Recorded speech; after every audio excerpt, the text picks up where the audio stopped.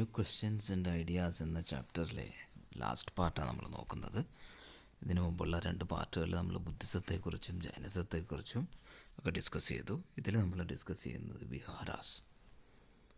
To begin with, both Jaina and Buddhist monks went from place to place throughout the year teaching people. Throughout the year, ഈ ജൈന മതത്തിൻ്റെയും ബുദ്ധമതത്തിലെയും monks അവർ ഒരു പ്ലേസിൽ നിന്നും വേറെ പ്ലേസിലോട്ട് ഇങ്ങനെ travel ചെയ്തുകൊണ്ടിരുന്നു.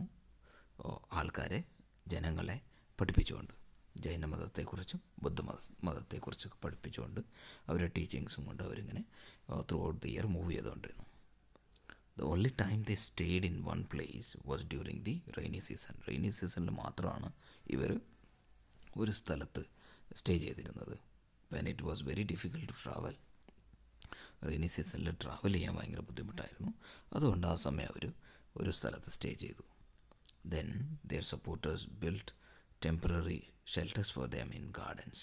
ഗാർഡൻസിൽ അവരുടെ സപ്പോർട്ടേഴ്സ് അവർക്ക് വേണ്ടി temporary shelters ഉണ്ടാക്കുമായിരുന്നു. They lived in natural caves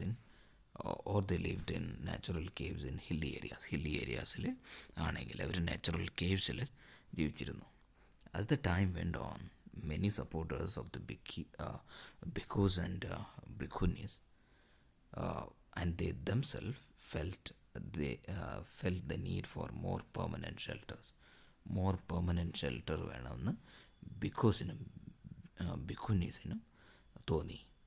and so മൊനാസ്ട്രീസ് were build. അങ്ങനെയാണ് അവർ മൊനാസ്ട്രികൾ അവരുണ്ടാക്കിയത്. These were known as viharas. ആ മൊനാസ്ട്രികളെയാണ് വിഹാരാസ് എന്ന് വിളിച്ചത്. The earliest viharas were made of wood. ആദ്യം വുഡിലായിരുന്നു ഉണ്ടാക്കിയത്.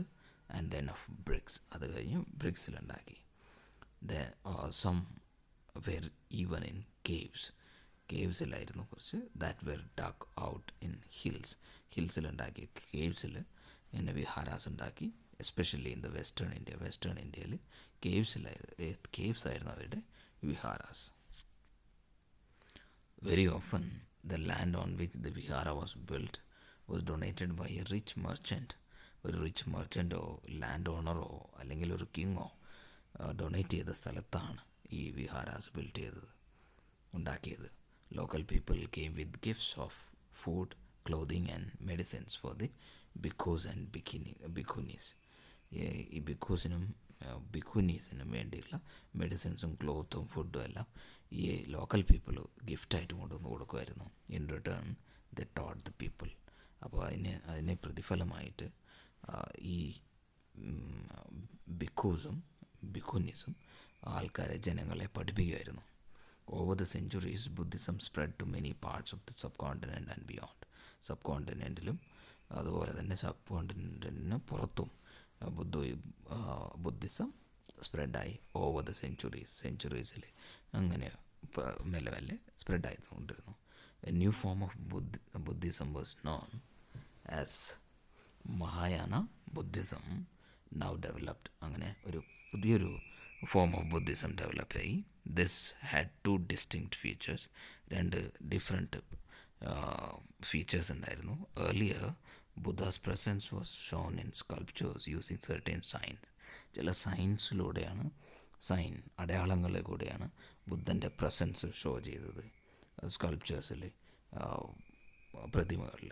For instance his attainment of enlightenment was Sean by sculptures of people tree. People tree എന്ന് പറഞ്ഞാൽ ആൽമരത്തിൻ്റെ സ്കൾപ്ചേഴ്സിലൂടെയാണ് അദ്ദേഹത്തിൻ്റെ ബുദ്ധൻ്റെ attainment of enlightenment show ചെയ്തത്. Now statues of Buddha were made. ഇപ്പോൾ ബുദ്ധൻ്റെ statues ഉണ്ടാകുന്നു. Many of these were made in മധുരയിലാണ് ഇതിൻ്റെ കൂടുതലും ഉണ്ടാക്കുന്നത്. While others were made in തക്സിലയിലും ഈ ബുദ്ധൻ്റെ പ്രതിമകൾ ഉണ്ടാക്കി. The second change was A belief in ബോധിസത്വയിലുള്ള belief. അതാണ് രണ്ടാമത്തൊരു ചേഞ്ച് ഉള്ളത്. There were supposed to be persons who had attained enlightenment. Once they attained enlightenment, they could live in complete isolation and meditate in peace. enlightenment ആയി കഴിയുമ്പോൾ അവർക്ക് കംപ്ലീറ്റായി ഐസൊലേഷനും, അതായത് മറ്റുള്ളവരിൽ നിന്ന് മാറി meditation പീസ്ഫുള്ളായിട്ട് meditation ചെയ്യാം. However instead of doing that, അത് ചെയ്യാതെ the remained in the world to teach and help other people, മറ്റുള്ളവരെ പഠിപ്പിക്കാനും മറ്റുള്ളവരെ ഹെൽപ്പ് ചെയ്യാനുമായിട്ട് അവർ വേൾഡിൽ തന്നെ, ഈ ലോകത്ത് തന്നെ മറ്റുള്ളവരുടെ ഇടയിൽ ജീവിച്ചു. The worship of ബോധിസത്വാസ് became very popular. അങ്ങനെ അതൊരു വളരെ പോപ്പുലറായി Bodhisattva, and spread through out the central Asia, China and later to Korea and Japan. Central ഏഷ്യയിലും ചൈനയിലും കൊറിയയിലും ജപ്പാനിലൊക്കെ അത് സ്പ്രെഡായി. ദ സ്റ്റേജസ് ഓഫ് ലൈഫിനെ കുറിച്ച് പറയുന്നുണ്ട്. ആശ്രമാസാണ് എന്നാണ് അതിനെ വിളിക്കുന്നത്. Ashram means A stage of ലൈഫിനെയാണ് പറയുന്നത് ആശ്രം എന്ന് പറയുന്നത്. 4 ആശ്രമാസ് ഉണ്ട് റെക്കഗ്നൈസ്ഡ് ആയിട്ട്: ബ്രഹ്മചര്യ, ഗൃഹസ്ഥ, വാനപ്രസ്ഥ ആൻഡ് സന്യാസ. ഇങ്ങനെ 4 ആശ്രം. അതായത് Brahmanas, Vaishyas, Kshatriyas were expected to lead simple lives. സിമ്പിളായിട്ടുള്ള ലൈഫാണ് ഈ ബ്രാഹ്മണന്മാരും ക്ഷത്രിയന്മാരും വൈശ്യന്മാരും ജീവിക്കേണ്ടിയിരുന്നത്. ആൻഡ് സ്റ്റഡി ദ വേദങ്ങൾ പഠിക്കുന്നവർക്ക് during the early years of ലൈഫിൽ ചൈൽഡ്ഹുഡിൽ അവർക്കത് പഠിക്കണം. അതിനെയാണ് പറയുന്നത്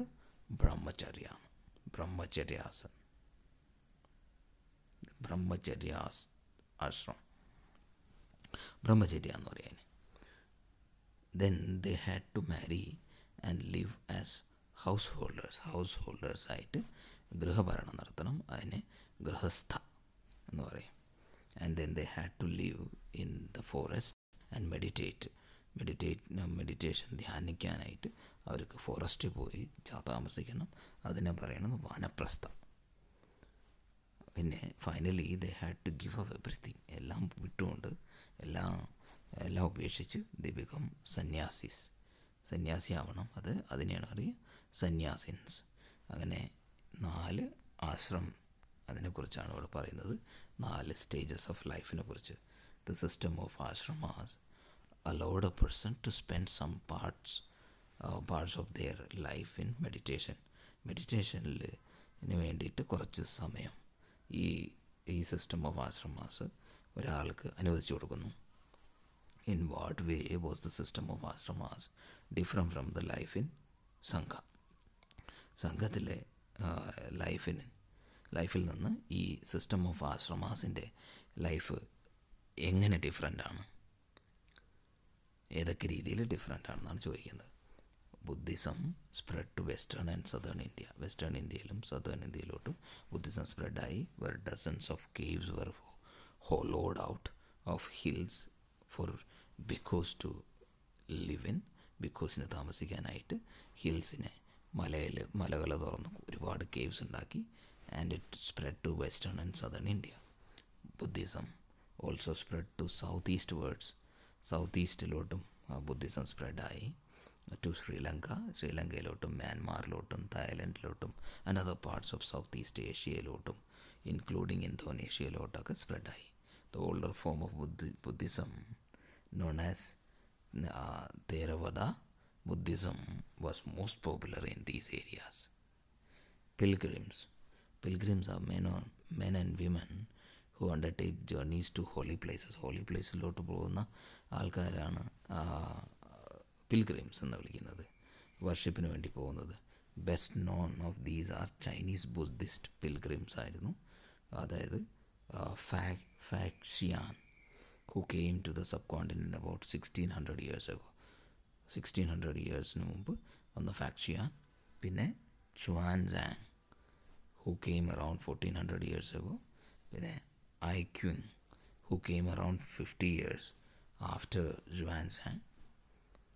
They came to visit places associated with the life of the Buddha as well as famous monasteries. ബുദ്ധൻ്റെ ലൈഫുമായിട്ട് ബന്ധപ്പെട്ട സ്ഥലങ്ങൾ കാണാനും അതുപോലെ തന്നെ ഫേമസ് മൊണാസ്ട്രീസിൽ അതൊക്കെ കാണാനൊക്കെ ആയിട്ടാണ്, അതൊക്കെ വിസിറ്റ് ചെയ്യാനായിട്ടാണ് ഇവർ വന്നത്. Each of these pilgrims left an account of his journey. They rote of the dangers they encountered on their ട്രാവലിൻ്റെ travel ചെയ്യുമ്പോൾ അവർ വന്ന ഡേഞ്ചേഴ്സ് എന്തൊക്കെ അവർക്ക് ഫേസ് ചെയ്യേണ്ടി വന്നു അതിനെക്കുറിച്ചൊക്കെ അവർ എഴുതി. Which often took years of the countries and മൊനാസ്ട്രീസ് they visited and the books they carried back dum വിത്ത്. നളന്തയെ കുറിച്ച് unique centre of learning ആണ് Nalanda. Juan San and other pilgrims spend time studying in Nalanda ബീഹാറിലെ നളന്തയിൽ അവർ പിൽഗ്രിംസായി വന്നവർ പഠിച്ചു, കുറേ കാര്യങ്ങൾ മനസ്സിലാക്കി. The most famous Buddhist monastery of the period, ആ സമയത്തെ ബുദ്ധിസ്റ്റ് മൊനാസ്ട്രി, മോസ്റ്റ് ഫേമസ് ആയ ബുദ്ധിസ്റ്റ് മൊനാസ്ട്രി ആയിരുന്നു ഈ Nalanda. And this is how he describes it. The teachers are men of highest ability and talent. അപ്പോൾ ഈ ജുവാൻ സാങ് ഡിസ്ക്രൈബ് ചെയ്ത് എങ്ങനെയാണ് നളന്തയെ, teachers വളരെ ക്വാളിറ്റിയുള്ള ഹൈ എബിലിറ്റിയുള്ള ടാലൻ്റ് ഉള്ളവരാണ്.